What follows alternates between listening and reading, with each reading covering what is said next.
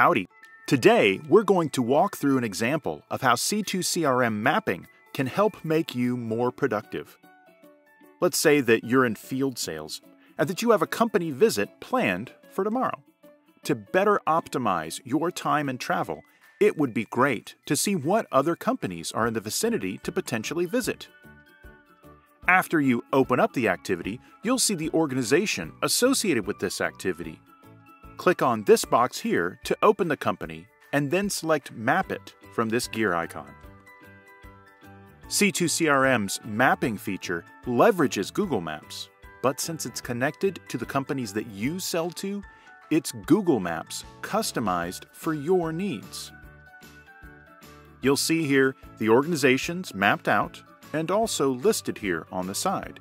If there happens to be no accounts in the general vicinity, you can also do a Google Maps search for potential companies and then add them to your database without even leaving the screen.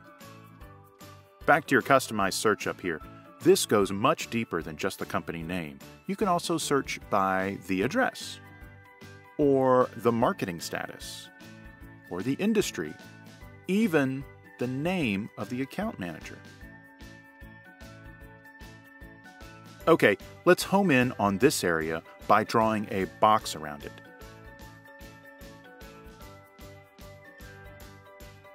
You can see a summary here of what's inside the box, or circle, or indeterminate polygon.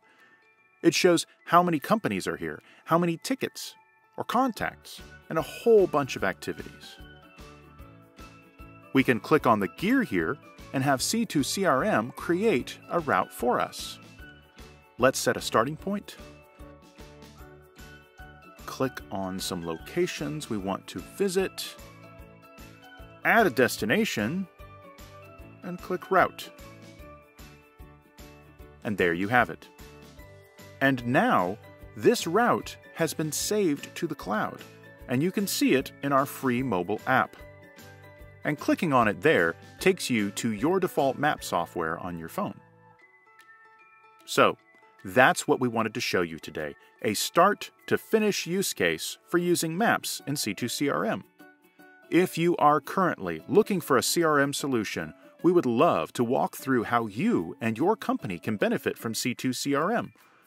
Please visit us at www.clearc2.com to set up a demo today.